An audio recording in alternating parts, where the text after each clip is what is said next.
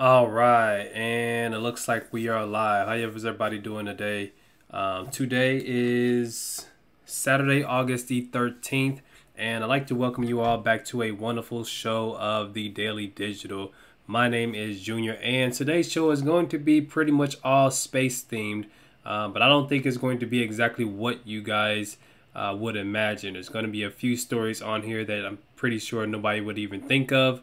And then the last thing would be if you want to get into AR, Adobe has an app currently that you can download for free on your cell phone that helps you get started with getting into AR.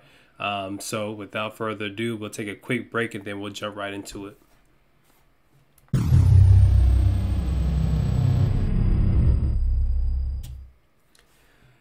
All right, now welcome back. And the first story we're going to talk about is Adobe. They have this app called Adobe Aero, A-E-R-O. Again, you can download it directly from your smartphone device. I have an iPhone, so I'm 100% for sure they have it on iPhone. I've been using it for myself here the past couple of months. On Android, I'm not 100% sure, but actually let's jump over to their website and see. So, introducing Adobe Aero, the most intuitive way to build, view, and share immersive AR experiences, available on iOS and as a public beta for desktop on Mac OS and Windows. So it looks like Android folks, it looks like only on iOS currently as far as the cell phone, but I have a beta version on Macs and on Windows. Like I said, I've been using it myself for quite some time here, and it is pretty fun. You do need your own, well, they have some demo items on their app. Let me see. Let's see if the video, what's on here.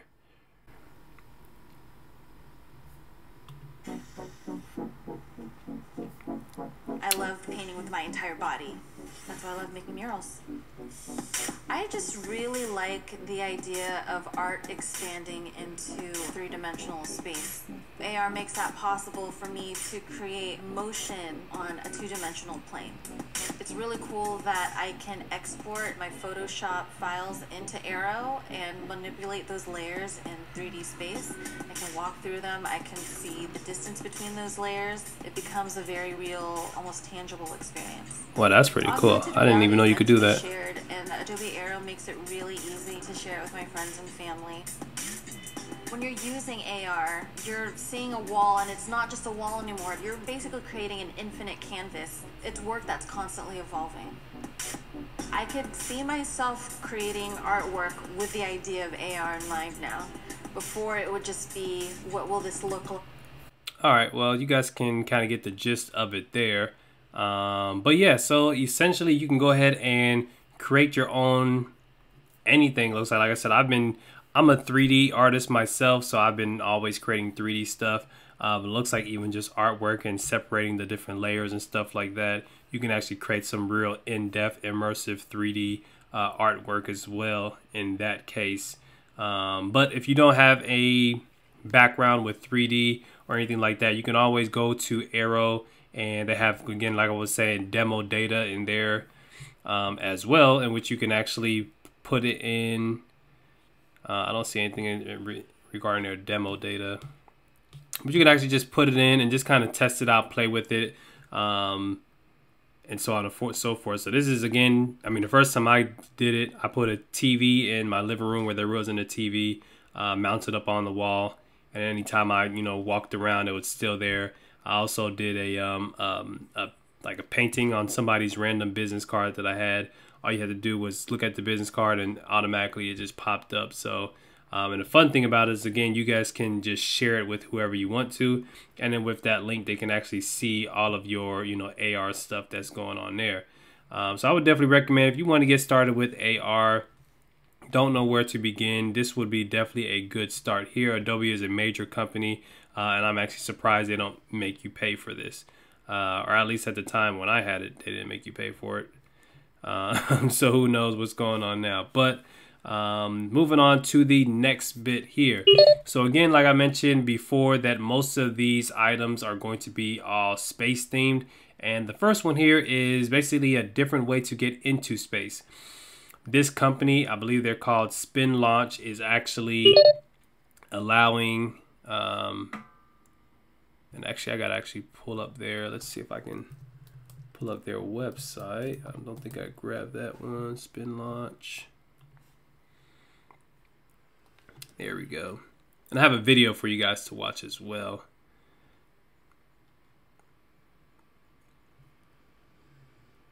So essentially what this company is doing is allowing rockets, objects, you know, you name it, to get launched into space without using all of those jet engines, fuel, and stuff like that. I'm pretty sure they have like reserves on board for, you know, whatever case. But right now they're really currently in beta. They're really just going through the testing process to make sure that it works, and it works every single time. But this is actually very, very interesting in my book, because going into space is a lot more expensive than I think a lot of people think. I think every space mission is at least like, it's in the millions. It's like $10-20 million or something like that for every single space mission that they do. So this would actually make it a whole lot more inexpensive for companies to go into space. As we know, things are always, as time goes, they get more expensive, even though they say, oh yeah, we made this cheaper. It's like, all right, well, how come we still end up paying a whole lot more for them? But that's neither here nor there. So I'm just going to go ahead over here and play this video.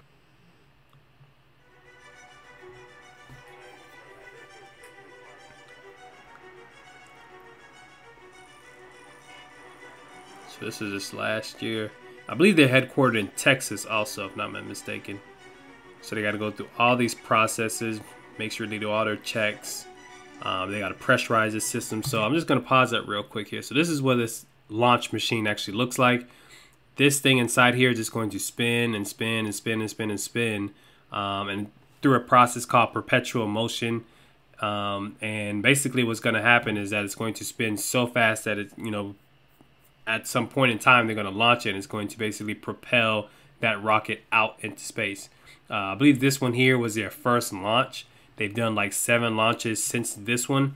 And the nice thing about it is that they can just continuously reuse the rocket that they've, you know, been so graciously launching into space there multiple times.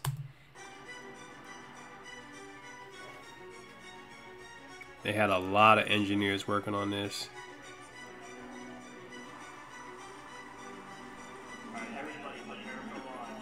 So there it is, start to spin. They count down, it's going to spin faster.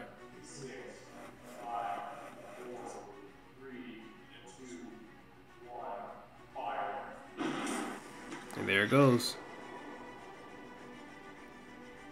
And I mean, that's just amazing.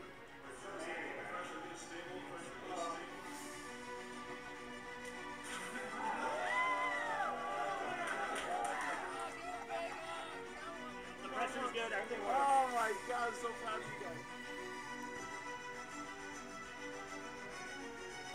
It's a big team there. And there's also another video. I'm gonna actually post that video, or I'm gonna post a link to that video in my description for this video as well. Just because that video actually kind of talks you through the mechanics of how everything works. If you're technically minded and you want to actually understand the back end side of it, I will definitely watch that video as well. They don't go into everything, of course, it's probably proprietary information, but they go into a little bit of how the process works and stuff like that. So then the next object that we have here is a company called Blue Origin. And Blue Origin is actually sending tourists out into space. And I had no clue this was already going on. They have actually been doing this for quite some time, and I believe they just completed their 6th mission. Yes, Blue Origin launches 6 people on company's 6th space tourism mission. And I mean, I don't even know when the first one was, but they did a couple of firsts. So the first person from Portugal and also the first person from Egypt actually reached space on this mission here. I'm going to wait and see. This video might be worth actually looking at. Sometimes I just hate all these ads. I mean, I know this is how websites make money, but dude, you got like 1 million ads on here. This is space.com.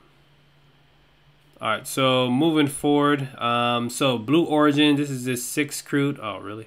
6th crewed space flight is in the books. All right, so there it is there. I just want to watch this video real quick. A little bit of the video, it's like 11 minutes.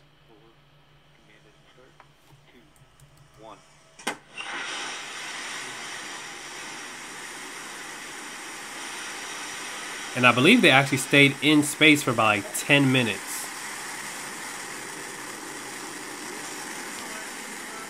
New Shepard has cleared the tower and is heading to space. Godspeed, Titanium Feather. On the left-hand side of your screen, you can see that we are gaining speed as New Shepard gains altitude. We started at about 3,700 feet above median sea level, and that's where Launch Site 1 is located. And we've got a great shot of the BE-3 and, of course, of the booster looking down at West Texas. Yeah, it looks like they're in Texas also. All right, so it goes up into space, and then I'm gonna play this one here, and of course it's going to do a this unforgettable vacation memory. It didn't actually begin here. This memory began with let's skip that. Pressure to push against So this is where they start to come back down, I believe, and actually land. Reaching its maximum re-entry velocity here, just under Mach 4.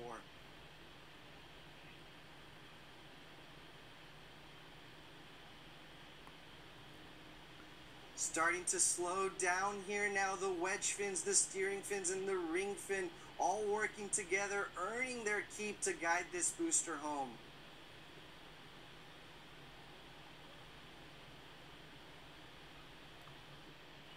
Great close-up of the BE-3 engine.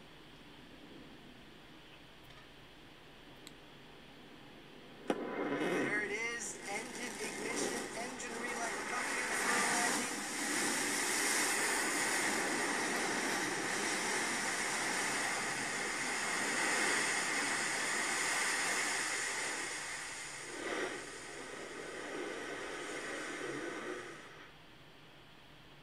Booster touchdown. Welcome back to Earth, New Shepard. For a lot of us at Blue, this moment in flight is one of our proudest moments. So yeah, so they successfully launched 6 people up into space, and as you just saw there, they successfully brought them back down into Earth. And it was called New Shepard. Okay, so they launched out there in West Texas also. They spent about 10 minutes out into space. I think they share the names. Yeah, the 6 people on board were Kobe Cotton, one of the founders of the popular YouTube channel Dude Perfect, Mario Ferreira, and Sarah Sabri, who became the first people from Portugal and Egypt, respectively, to reach space. Technology pioneer Clint Kelly III, and telecommunications executive Steve Young, not the NFL quarterback Steve Young, and also Vanessa O'Brien. NS22 made O'Brien the first woman to ever complete the Explorer's Extreme trifecta. So she did all 3. She went to Mount Everest, the tallest mountain, world's tallest mountain, and also she went to the deepest point in the ocean, which is the Pacific's Challenger Deep. So she's an amazing woman. But the nice thing about this is that a DAO, we've mentioned DAOs before, a company called MoonDAO, or a DAO called MoonDAO, I should say. They want to decentralize access to space with the long-term goal of creating a self-sustaining, self-governing colony on the moon to act as a launch point for humanity to explore the cosmos. So what they did was they actually sponsored, and I was actually following this back in, I think it was like June or July or something like that. They did like a whole NFT drop and auction, and got volunteers together. They actually paid for Kobe Cotton and Sarah Sabri. They didn't have to pay for their trip. They actually, MoonDAO actually paid or sponsored their trip. And that's just amazing. These DAOs, once you have a collective group of people actually working together to achieve one main goal, you can really achieve a whole lot. And this was nice. This was really nice. So yeah, so that is that. If you guys are interested into going into space yourself, please do check out MoonDAO. They might pay for your trip, and also check out the company Blue Origin. They will definitely be sending more people out into space in the near future. And then this next company here is actually sending, well, let me not say company. So there was some discrepancy I found online as to who was the first to launch an NFT out into space. And there's also some discrepancy online about who was the first to actually mint an NFT out into space. So I'm just going to show you a couple of articles here. Again, don't take this at face value. I'm not sure, you know, the internet lies all the time, so I'm not sure who exactly was the first NFT to be minted out in space or the first to go out into space and stuff like that. But again, I just wanted to share this with you all just so you are aware that, hey, we're sending NFTs in space now, and we're also minting them in space. We're like, I don't think anybody can hack a minting process out in space. But yeah, so actually I want to go this one first. So this is the first art NFT from outer space that could be minted in February. This was in January 2022. Again, this was a art NFT. I don't know. I couldn't find and see if they actually did mint it. But yeah, so this is an art NFT, I guess, as opposed to like a music NFT or something like that. They just want to specify that it's going to be artwork. And I'm assuming that they're just, you know, going to take the digital artwork on a flash drive or something like that, maybe even a laptop, and then they're going to create the minting process, put it on the blockchain and everything from space. So it's a global cybersecurity company called WiseKey. They are behind it, and they have a website here, wisesat.space, and they launched their own satellites into space in January. And they're working correctly and communicating with Vault IC encrypted communications despite working in extremely low temperatures.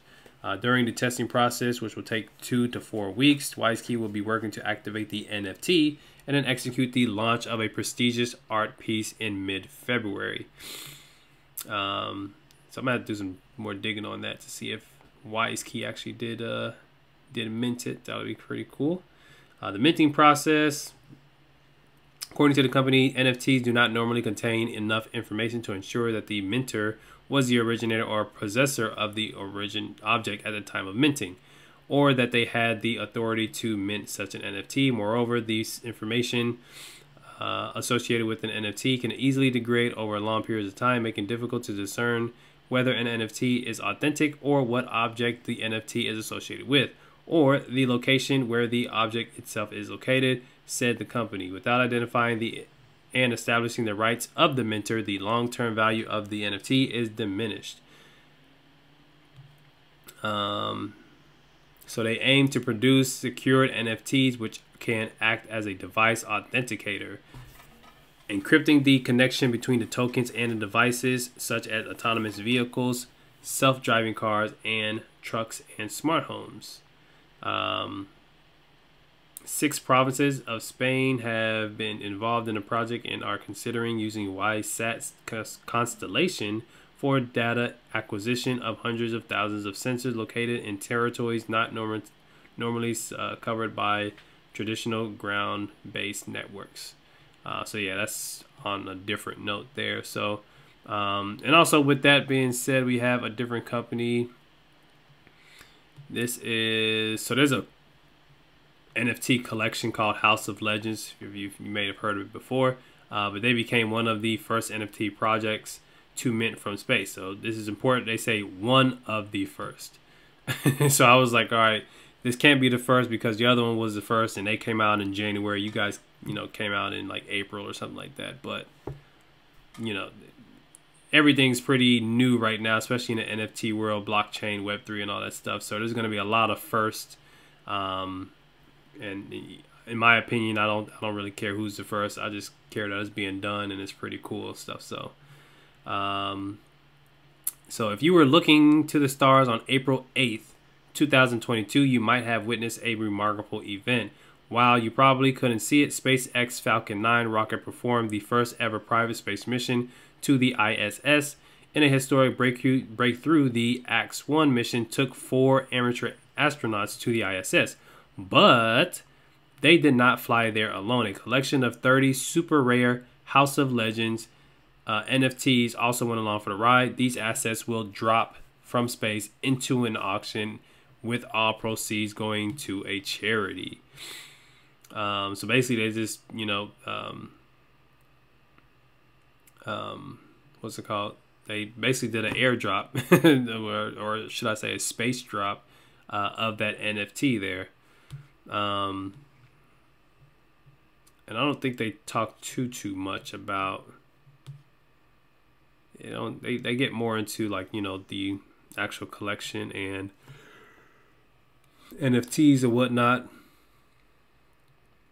One of House of Legends' most remarkable initiatives is a partnership with Israeli impact investor and philanthropist Eitan Stib, who just flew to the International Space Station, the first ever private space mission. The first NFTs to drop from space. For this project, they invited children around the world to draw their hopes and dreams for humanity. Then the team selected 30 of these portrayals, and with Amit Shimoni's vision contribution, transformed them into unique NFT artworks. Now they are more than just child's play. They are exceptional depictions of the project's legends, holding the children's handmade sketches. While Stib will display the NFTs through a tablet in space, the super rare assets will drop from the stars straight into an auction on Earth, which will begin once the crew returns from the ISS. All the proceeds from the auctions will go towards HOL's House of Legends charity initiative to help communities in India and Africa access clean drinking water. And that right there is amazing, because they definitely do need it. So yeah, I think that's all it on that one. So yeah, you guys definitely let me know what you think about that. These NFTs, I mean, the NFT world has been going crazy for months. Again, as you see, they've been doing this since like January, April, May, and stuff like that, dropping NFTs from space. And people are still just trying to fight over, Bored Ape Yacht Club and stuff like that. Not to knock down Bored Ape Yacht Club or anything, but I mean, the NFT world is growing. Like, it's massively growing. I myself would rather an NFT from space than, a Bored Ape or something like that. Because, hey, I mean, you never know. That NFT could be a key or ticket holder to actually get on the next space flight, So, yeah, so you guys definitely let me know what you think about all of that. The description will be full of all the links to every single one of these articles and videos that I share with you here today. My name is Junior. Once again, you can check me out on all of my social media channels. And that is all I have for you here today. Thank you so much for tuning in, and see you guys next time.